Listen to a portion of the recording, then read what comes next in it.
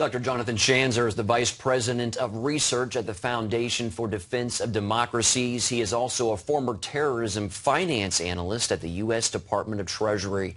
Welcome, Dr. Schanzer. Thank you. The Director of National Intelligence says Iran is willing to attack America on our own soil. How real of a threat is Iran?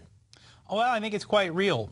You have to remember that the Islamic Revolutionary Guard Corps, the IRGC, is a designated terrorist organization designated here by the government of the United States for a terror network that it has cultivated worldwide.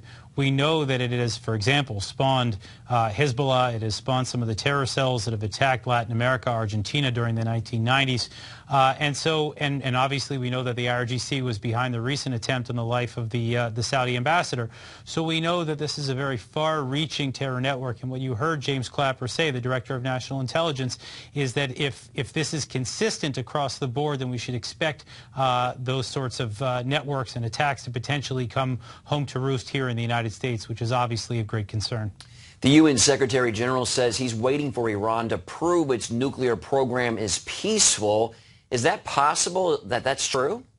Well, I think that's giving Iran the benefit of the doubt, to say the least. I mean, I think the Iranians have made it very clear that this is an illicit nuclear program, that they are doing everything they can to cultivate a nuclear weapon, and they've even said that they'd like to test it on Israel and they want to wipe Israel off the map. So, I mean, what the Iranians are doing is they're trying to gain leverage through this nuclear weapon to give them cover, to give them an umbrella to be able to continue the kinds of terrorist attacks that we just discussed. So I don't place a lot of stock in the idea that Iran could come clean on this program.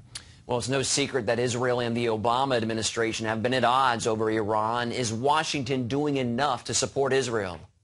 Well, you know, it's hard to say what's going on behind the scenes. I mean, to a certain extent, we can say that the United States has provided Israel with the ordnance, the kinds of bombs necessary to help neutralize the Iranian bomb, if it comes to that. But at the same time, we've heard about tensions, about some of the operations that have taken place inside Iran, and the administration continues to hold Israel's feet to the fire about negotiations with the Palestinians. When quite frankly, the Palestinians are not the threat that the Israelis are looking at. They're only concerned about the threat of a nuclear Iran and doing everything they can on that front to forestall a showdown with the clerical regime in Tehran. All right, Dr. Jonathan Schanzer, once again the Vice President of Research at the Foundation for Defense of Democracies. Thanks for your time, sir. Thank you.